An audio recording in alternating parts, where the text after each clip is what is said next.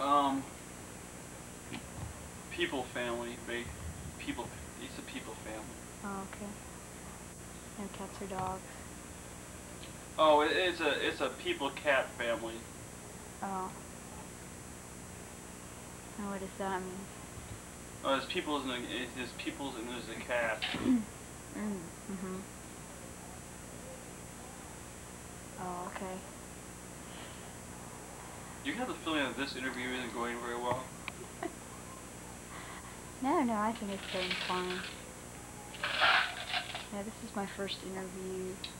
What would happen if I put ice down your shirt?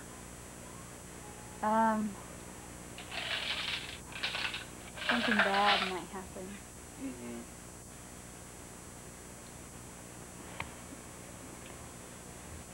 Mm-hmm. Something bad like me throwing the camera at you. That would be bad. Okay, it says tape end, so we're going to have to be going now.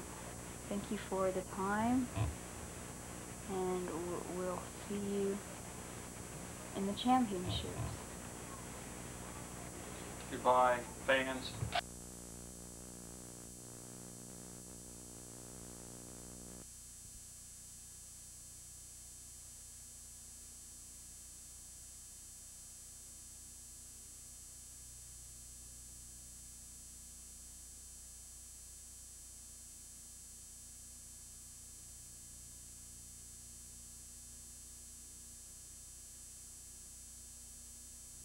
The Trans-Appalachian West. It's where most of the population is at this point.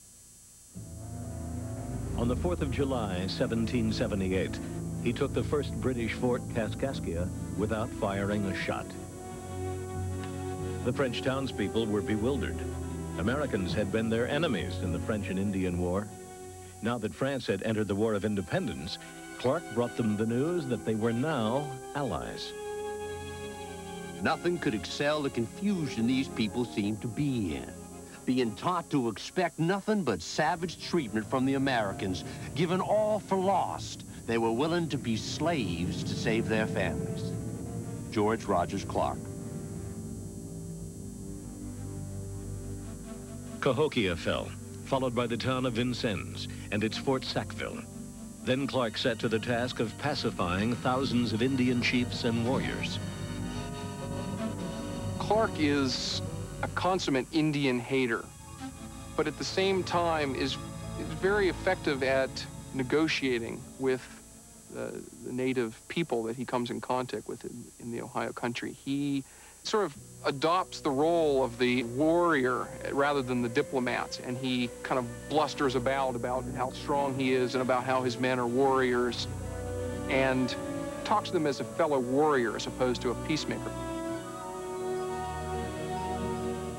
But while Clark negotiated with the Indians, Lieutenant Colonel Henry Hamilton swept down from his fort in Detroit with 500 Indians, British troops, and loyalists. Hamilton was known as the hair buyer because of the hundreds of scalps he had purchased from Indian war parties.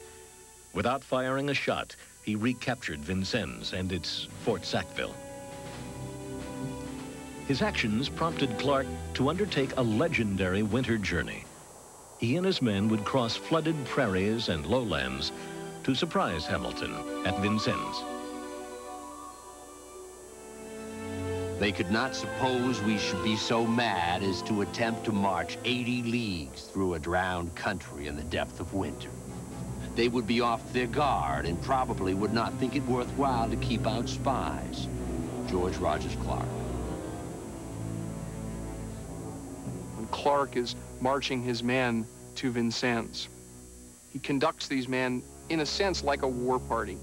He gives war feasts so that different companies will go out and hunt deer and give feasts for one another. They have war dances. And when their spirits seem to be flagging, he paints his face black and leaps into the river with a war whoop to try and motivate his men.